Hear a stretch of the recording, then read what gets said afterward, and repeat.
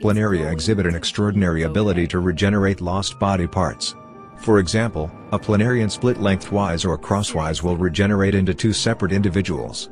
Some planarian species have two eye spots, also known as ocelli, that can detect the intensity of light, while others have several eye spots. That would be curtains for most organisms.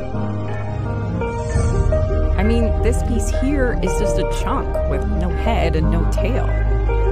But watch. You can see under a microscope that overnight its wound heals closed.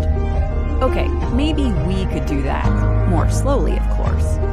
But then it starts to regenerate, growing new tissue. It's that white part, called the blastema.